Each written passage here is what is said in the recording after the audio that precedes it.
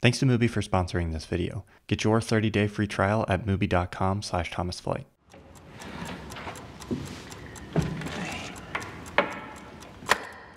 I like chess and I find it interesting and engaging, so I hope I'm not offending anyone when I say that it is not a cinematic game. Actually, on one level, it mimics one of the most cinematic things we portray on screen.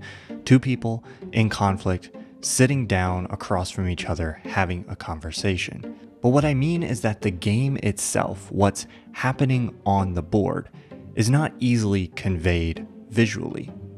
It takes at least a moderate knowledge of what is a pretty complex game to understand the significance of the individual moves and the position of the pieces on the board.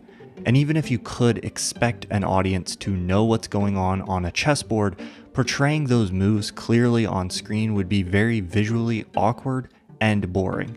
But Queen's Gambit isn't really about games of chess anyway. The chess games simply set the stage for dramatic conflict between Elizabeth Harmon and her opponents, and Beth's own internal conflict with herself.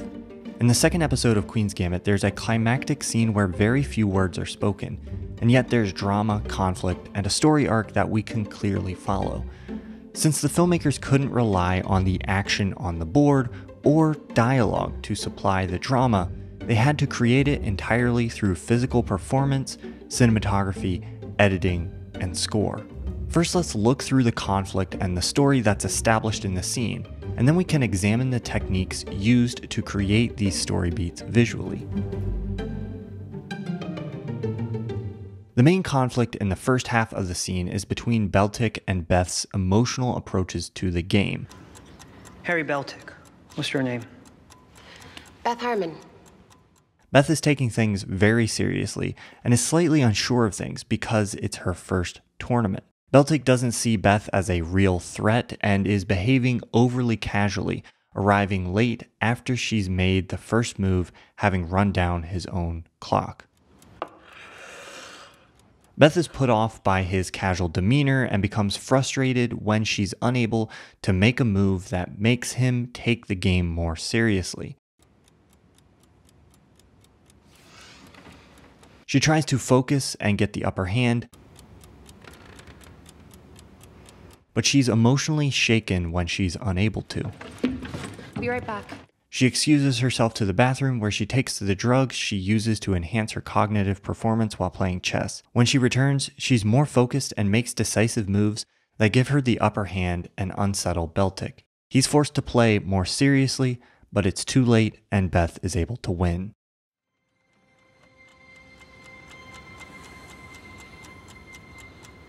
The opening shot seems to establish Beth as having the upper hand over the chessboard. The low angle makes her tower over the board and she appears confidently angry. Harry Beltic's lateness is established clearly through the empty seat, the sound of the ticking clock, Beth's annoyance, and the clock in the background. But when Harry enters so casually, Thanks for a cup of coffee. he towers over Beth. The cinematography subtly indicates that Beth might have command of the board, but for now, Harry has command of the scene. I think the choice here not to shoot down on Beth foreshadows her win, but the camera is still conveying the temporary upper hand that Harry has by letting him loom even larger on screen. Harry Beltic. What's your name? Beth Harmon. From here, the drama is defined through performance. Actor Harry Melling shows us the casualness and ease of Harry's first move, and Anya Taylor-Joy shows us how Beth's annoyance and anger at his lateness melts into surprise that he's so casually confident. Her focus here, as it's portrayed by Taylor-Joy, seems to be on shaking Harry's attitude and not on the game itself. This is portrayed through Beth's glares at Harry, but also through how the emphasis is placed on him and not the board in both the cinematography and the editing. For example, this cut into a close-up of his yawn especially emphasizes where Beth's focus lies. Meanwhile, you may notice that Harry barely acknowledges or looks at Beth. He keeps his attention on the board and continues to quickly and casually respond to each of her moves. Without dialogue, the actor's physical performances have to do a lot of the heavy lifting to convey the dramatic conflict. Look at how Taylor-Joy uses this quick glance to convey how Beth is checking in with Beltic to see if his demeanor has been shaken after a move, or how her shoulders fall subtly in disappointment when he's able to respond to yet another move quickly and decisively. This back and forth continues for a while, beginning to build suspense in the scene. The cinematography and rhythm of the editing at this point portrays the characters as fairly evenly matched. They're framed equally in the profile and over-the-shoulder angles. Because most viewers won't be able to tell by the board how the game is progressing, this equality of framing helps convey that neither player is decisively winning the game at this point. And a break in cinematography from the over-the-shoulder angles to this more straight-on shot, as well as from the faster back and forth editing rhythm to a longer hold on this shot, combined together with Beth's change in posture, visually indicates a shift in Beth's thinking and approach to the game. She's trying to focus, to find a move that will break Harry's casual attitude. This cutaway to the audience and then back to Beth in the same position helps signify that time is passing. We feel innately that she's probably been mulling over this move longer than we actually see her think about it on screen. But even after all this concerted effort, Harry's response is so quick and casual that it doesn't even warrant being shown on screen. Instead, the focus remains on Beth's mounting frustration. And when Harry continues in this attitude, Beth, for the first time, starts to look worried, and her worry develops into fear she might lose the game. Be right back. Beth heads to the bathroom and takes the fictional tranquilizer that she used to help learn chess. This shift in the scene and the onset of the drug is marked by the introduction of score.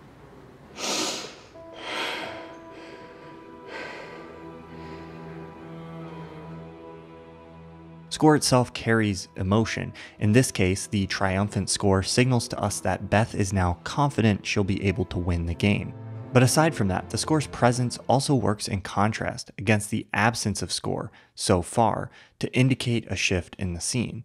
The moment in the bathroom is composed as a single shot, which contrasts the faster editing of most of the rest of the scene, and it reflects the scene's opening shot. These longer shots help to create a separation between Beth's perspective when she's on her own and her perspective when she's facing an opponent. The subtle downward movement of the camera in this moment serves the dual purpose of revealing the ceiling where Beth visualizes the chess games, and making Beth look larger and therefore more dominant and confident on the screen. When we return to the table, it opens on Harry's reaction, and through Melling's performance, we see that he seems to be noticing something significant. Besides the score and the shifts in performances, the other change you'll notice is the shift in cinematography. The scene moves from the more conventional over-the-shoulder shots used earlier to these more direct, centered, and opposite close-ups. It gives the feeling that Beth's focus has narrowed.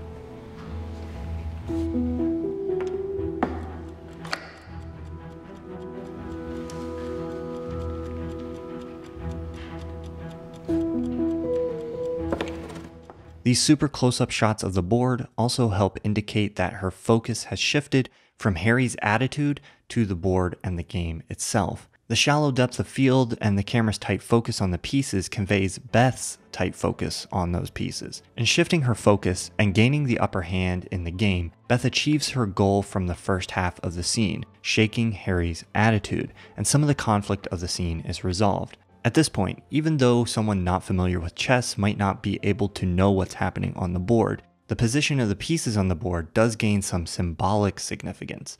The game in this scene is a recreation of a real game from 1955 played by Rashid Nesmetinov and Genrik Kasparian. The specific game is one that ends with White's queen and Black's king directly beside each other. Part of the narrative conflict of this scene, this episode, and the show as a whole is Beth navigating a world that is dominated by men. Representing Beth with the queen and Beltic with the king allows the scene to end with the clear symbolism of the queen defeating the king. The scene has resolved its immediate conflict of Beth's confidence being shaken by Harry's casual attitude, but it leaves some unresolved conflict to build suspense for the rest of the show. We're left with the question, did Beth win because of the effect of the drug itself, Or did the drugs simply restore her confidence so that she could win using her natural ability?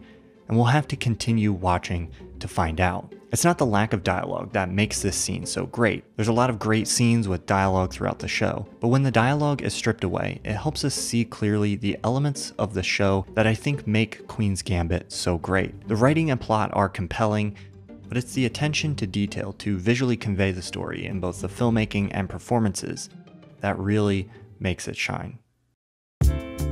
Mubi is a hand-curated online streaming cinema. They have a huge selection in their library, and the Now Showing section introduces a new film every day with an explanation of why it's worth your time. Recently in the library, I watched The Pervert's Guide to Ideology, directed by Sophie Fiennes. This film is essentially a feature-length video essay. Sophie Fiennes combines clips from films and other media and pop culture with the philosophical and political musings of Slovenian philosopher Slavoj Žižek. Whether or not you agree with Žižek's politics, it's a fascinating film and a great example of the potential of video essay on a larger scale. Check out this film or any of the others from Mubi's selection of art house, independent, and foreign films when you sign up for your extended 30-day free trial by going to mubi.com/ThomasFlight. That's mubi.com/ThomasFlight. I love Mubi and I want to thank them for their ongoing support of my channel. Thanks as well to my patrons for their ongoing support. If you enjoyed this video, I did a live stream of my editing process on my second channel. Check it out with the link in the description and subscribe to my second channel if you're interested in future editing and Q&A live streams. This is for protection.